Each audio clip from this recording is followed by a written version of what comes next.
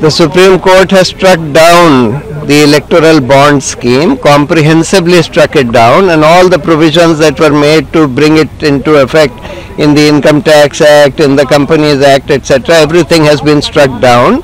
They have held that this violates the fundamental right to information of citizens to know about who is contributing this much money to political parties, etc.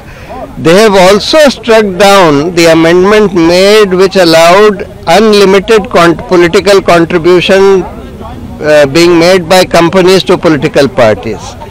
So not only the Electoral Bond Scheme but also the amendment which removed the restrictions on political contributions by companies, which were that you cannot contribute more than 7.5% of your annual profit by way of political contributions. That has also been struck down as violating the level playing field in a democracy.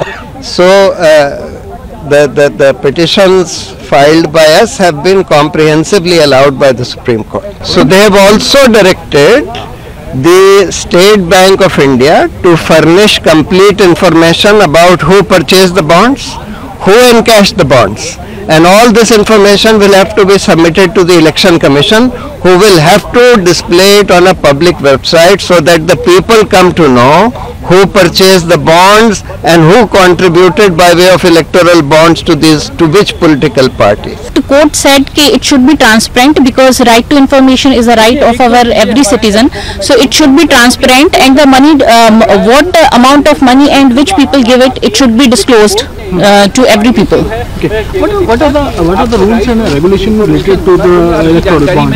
In 2018, when this electoral bond scheme proposed, in this scheme, it should be said that you can buy bond from the bank and you can give the money to the party which you want to give, and your name doesn't disclose, which is against right to information, and it should be disclosed. So I filed a petition in Supreme Court in which I said that it should be transparent and they should give the name and amount who donate the amount to the party.